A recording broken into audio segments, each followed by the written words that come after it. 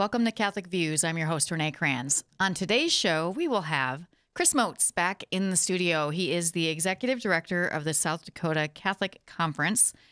He's going to be here to talk about the solemnity of our Lord Jesus Christ, King of the Universe, because he did a recent column in the Bishop's Bulletin, and so we're going to kind of expand on that a little bit. And it will, when this airs on radio, it will be that particular solemnity's Sunday. So now I already answered one of Chris Bergwald's questions today. Cheating. Chris Bergwald is here for some biblical bites with Dr. B first. So I always, of course, if people haven't listened regularly, I usually begin by asking, Renee, what's today? What Sunday is it? And it's been the 30 whatever. It's the 34th Sunday in Ordinary Time. But it's also the solemnity of Christ, of our Lord Jesus Christ, King of the universe. Yes. So, Renee. I told Bill before we started he has to answer all the questions today. Bill, when exactly does the new church year begin? Oh, we've talked about this last week. Yes, it's like 12:01 Saturday morning. No. Is that correct? I don't know. Where's the buzzer? Was a look of bewilderment or a look of disappointment? That was excitement that I get to give you the. So that's a fair guess, Bill. So looking to next Sunday is the first Sunday of Advent, but of course, when do we first celebrate Mass for Advent?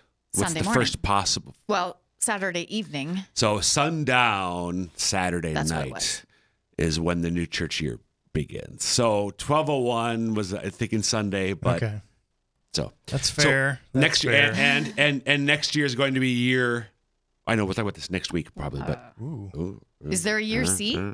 Yes, there's a year C.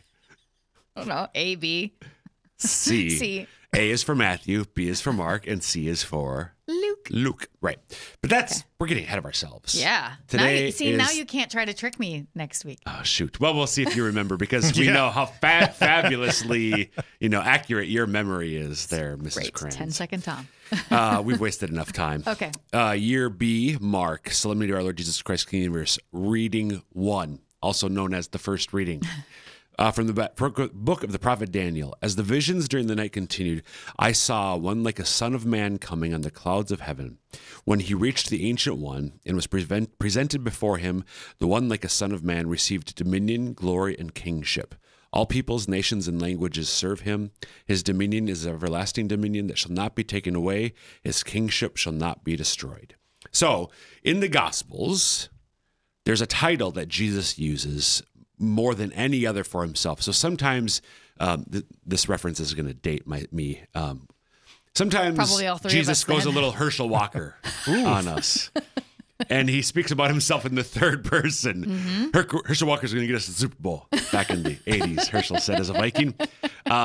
Jesus talks about himself as the Son of Man. Right. Now, people hear that title. So just a little bit on that title.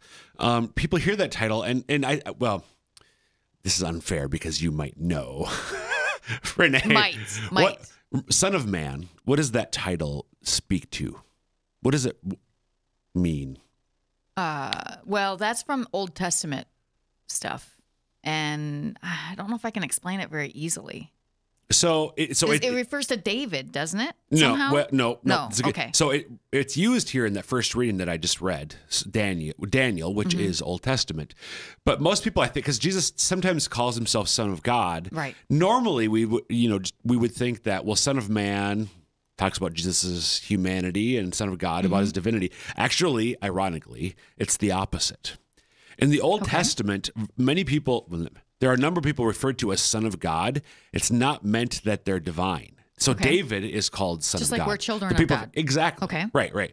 But Son of Man means something. So in the Old Testament, not quite necessarily divine, but something more. So again, the Old Testament prophet Daniel talks about how there's one like a Son of Man coming on the clouds of heaven. He reached the Ancient One. He was presented before the Ancient One, and he receives dominion, glory, and kingship. All nations, peoples, languages serve him, etc. So actually is a hint of Jesus's divinity. Okay. So this favorite title of Jesus's is an Old Testament title that talks about somebody who is going to receive the kingship from the Ancient One. So, so us knowing now, looking back, understanding the truth of the Trinity, so the Son comes before the Father and receives the kingship. The Son of Man is Jesus. The Ancient One is the Father. And he's going to, he already did and will definitively at the end of time receive kingship because he is King of the universe. Okay. I don't know if you're done, but I have a question about, this is not a very old solemnity. Yeah. And they really put this in the right place. Yes, they did. They totally picked the right Sunday. They did. On purpose, I assume. On purpose, yeah. So it's the end, and it's setting us up for Advent. We're going to get to that next year. But it was the solemnity was moved here after Vatican II, the end of the church year. But it is, to me, a great, it's a culmination. It's the climax of the church year. He is king, and now we're set up to receive him as the baby. Yeah. I'm so excited for Advent. Amen. Thanks a lot. More Chris. next week. Yeah.